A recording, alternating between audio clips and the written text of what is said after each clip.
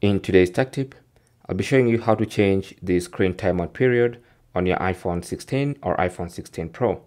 This is basically the amount of time it takes before your screen automatically shuts off and potentially even locks your phone when not in use. So go to Settings. Under Settings, scroll down to Display and Brightness. Tap on that. Under Display and Brightness, scroll down until you see Auto Lock. Now if you tap on that, you can change that to 2 minutes, 1 minute, 30 seconds, depending on what you want.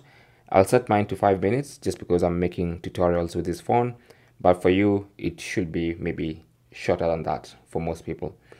Anyway, once you set that, then now I can leave my phone for 5 minutes. The screen is gonna stay on for 5 minutes before it automatically turns off and locks my screen.